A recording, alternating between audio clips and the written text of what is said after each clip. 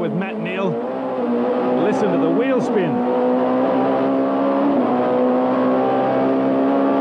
Up through the gears, trying to get grip. Now we're going to go down through the gears again and stop for this corner. Stop for this corner, Matt. Matt Neal completely outbrakes himself. Too much water on the circuit for those intermediates, and he's just chucked it at the scenery.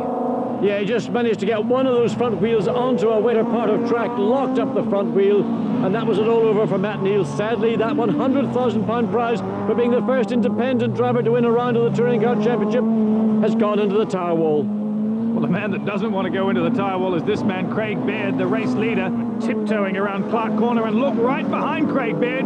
Headlights ablaze is Derek Warwick. Derek Warwick's on wet tyres, Craig Baird's on intermediate tyres, and Craig Baird is going to lose this battle if he's not very careful, because Derek Warwick is just reeling him in. And there's Matt Neal getting out of his car, paying the price of those intermediate tyres.